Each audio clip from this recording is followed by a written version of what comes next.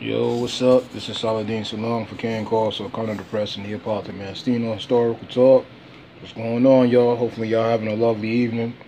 I'm on YouTube, so I want to give you a little spin what's going on, because I know I got a little moles here too. So let me tell y'all what's going on. In the Corso world, if you look on Facebook, on some Corso forums, you'll see that a lot of bickering and arguing and all this other crazy stuff. Crazy stuff. This is an indication that people are not doing the right thing by the breed. You have a lot of bullies, you have a lot of trolls, you have a lot of top enthusiasts that are not knowledgeable at all. They don't know what they're talking about, and basically don't want you to listen to the truth of the matter. Again, I guess what's happening now that a lot of these false corsos, I should say, are being left, and a lot of these show enthusiasts can't sell puppies. And that's a good thing, though. That's not a bad thing, people. That is a good thing. The good thing about that situation is that you're asking, I guess a lot of you starting to ask the right questions. And you're basically seeing the truth. So you're looking at videos and etc. and you're starting to learn. That is great. That is great. That's commended. Continue to do so. Again, I'm going to say this on this thread. I'm not an expert. I'm not jumping up here and saying that I'm an expert. I am an enthusiast. I do love the breed. And I study. I give the facts. And the facts are the facts. And that's it. Yeah, like, I'm not saying that I'm always right, 100%, this and that and the third.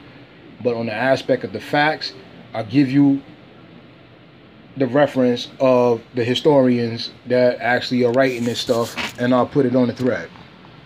I'll put it on the thread.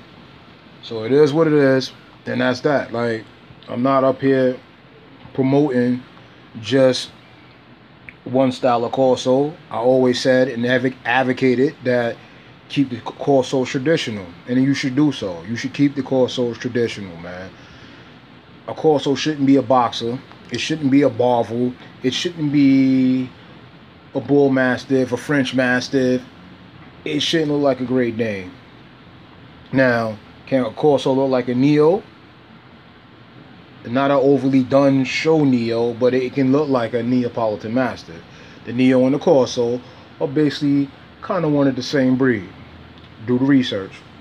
Because I hear a lot of you, oh, they're the same what? Like, what did he say? I said, one, they used to be the same breed.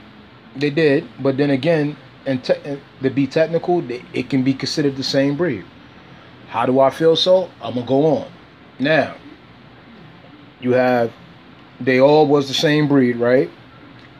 I'll give you another scenario. Let's talk about American Bulldogs. An American Bulldog Johnson type is different from the standard type, Avi, right? But considered the same breed. You can breed both dogs together and you'll get an American Bulldog. It's called a hyper Bulldog, right?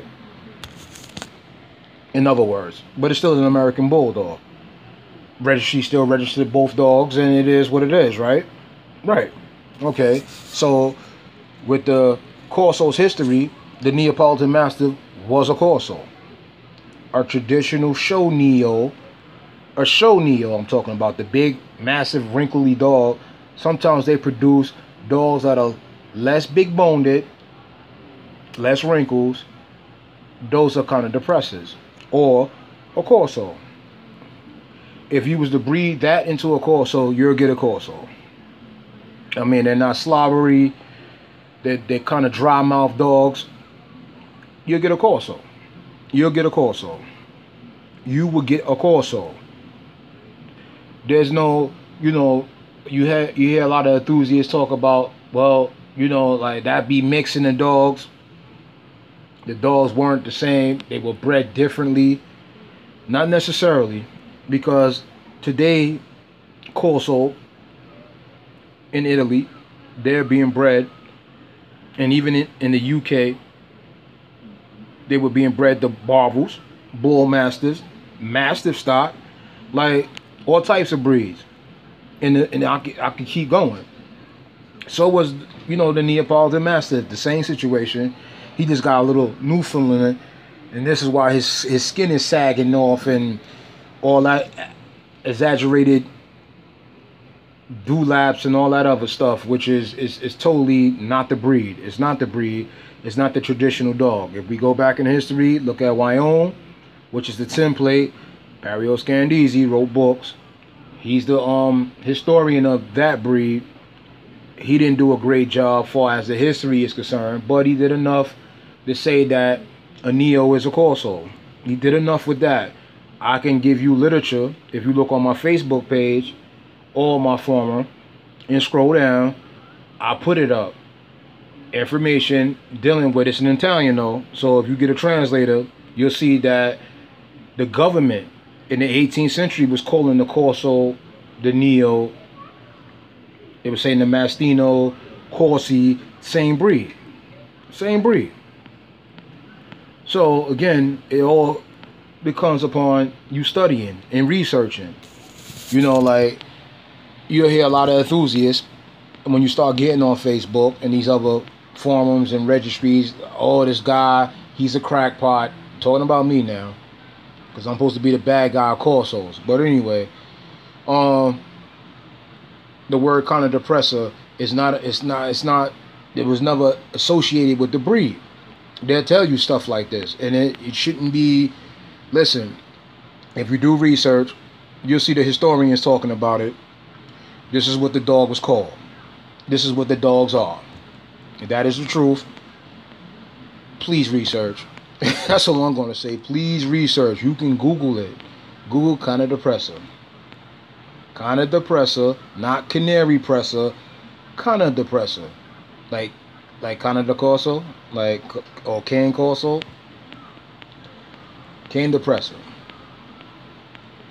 And you will find them facts. And you'll see that, oh my God, this guy is telling the truth here. And a lot of events happen far as with Sachs and other registries trying to get away. Pablo Berber, the breed historian, manifest that. There's plenty of articles out there. Go find them. Why did he leave Sachs? What was the reason for it? Why did Sachs decided to breed other dogs into the dogs? Because everybody's beating up on the Satilli blood, but giving the Italians a pass. And that's wrong. That's wrong on so many levels. So, with me saying that, research. Again, on other forums. I see you guys talking about me. I don't care. Let me tell you. It means nothing. You're trolling. It means nothing. I'm going to block you and delete you. You already know what time it is. So we're not even going to go there and play these games, right? Right. So, with me saying that, it is what it is. And it's like I said at the end of the day, yo, keep the corsos traditional. Keep them traditional, people. Keep them traditional. There's epilepsy running around. Sachs decided, the new Sachs, I'm going to say, this guy Anthony Ottowich, whatever the hell his name is. Forgive me, because I don't like getting people's names messed up. I really don't like the guy personally, but I'm not going to speak cray-cray about him. But he is doing the right thing far as, he's starting to do the right thing far as the epilepsy is concerned in the breed. So, I think it should be done a little bit more intensely. You know what I'm saying? Like, basically, like, he should really be going in, but rather a slow start than no start. Real talk. So, I commend them on that, and that's that. And I'm going to say that. I'm not up here, like I said, to belittle anybody. To discredit people dogs. I'm here to give you the facts. I'm here to give you the facts, and that's it. That has to be respected. YouTube, Facebook, and all this other stuff is free. It's free. I don't get paid for this stuff, man. A lot of you are not going to log on anyway because, you know, a lot of American people are lazy. Or world people worldwide, you're lazy. You're not going to do no research. You're going to take secondhand information, and a lot of you are going to run with it. You're going to get these other enthusiasts, so-called enthusiasts that's been in the breed for a while, and not research, not even do an extensive background check on them. When I'm saying about extensive, what they did for the breed. Or the stuff, the content of they're talking about, what they're talking about, is it authentic or not? You know what I'm saying? Because with mine, like I'm telling you, go to Flavio Bruno website, and look up King Corso, translate it, press the translate button, and see what he says. That's the breed historian. That's one of the breeds historian. A good historian at that. A real good one. A veterinarian, ongoing Corso recovery breeder, and also he was one of the representatives of SAC in the beginning, along with Mike's father, along with Vito Interv and others. See, you got to learn the history of the dogs. You have to learn. You have to learn, people, like on some real stuff. You're taking the secondhand information and we're running with it. Running with it like it's a marathon. You need to slow down. You need to take your time, and you need to study. You need to study. You need to study. You need to study. And that's the bottom line to that. That's the bottom line. I'm not here promoting anything but keep the Corso traditional. That's it. I don't want to see these dogs end up like the Neo. I don't want them to see them end up like a lot of breeds of dogs. And keep them traditional. That's it. That is it. I agree that Mike Satilli, he's the son of a recovery breeder. He should have went in more in depth. He should have really went in a depth as far as giving you the information that's on Zeke's Bully Badass TV. Good documentary content. I got to give it up to Zeke. That's a shout out. Word up. Very good content. A lot of controversy with that, because we had a youngster, Jimmy, that made a video also, which was pretty good too,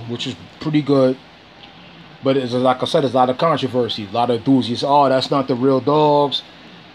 This and that and the third, and this and that, and they were band dogs, and this and that and the third. Well, people, to be honest with you, those dogs are still cookie cutting. The way that them first dogs that came over, they pretty much look the same. If you did research, you will see that I'm telling you the truth. Also, can't say that the mainstream bloodlines are looking the same. I can take dogs 30 years ago and show you these dogs, and then show you their present day ancestors or their predecessors, and these dogs are trash. They look like other breeds of dogs. That Satilli stuff is still stamping. It's still cookie cutting. It's good stuff. My opinion. My opinion. Do what you want to do. You ain't got to take my opinion. You don't even have to take nothing that I'm saying on face value. You have a choice. I advise you to research, but if you don't, you do what you do. It is what it is. I'm not going to put a gun to your head. I'm not going to be yelling and screaming. I'm not going to be calling you out your name. You do what you do. You do what you feel which is right. And that's the bottom line to that. It is what it is. But like I said, with my contents on these videos, because I'm going to be making a telecast, same thing like Bully Badass, be doing the same thing, but my thing is not going to be a multiple of dogs like his is.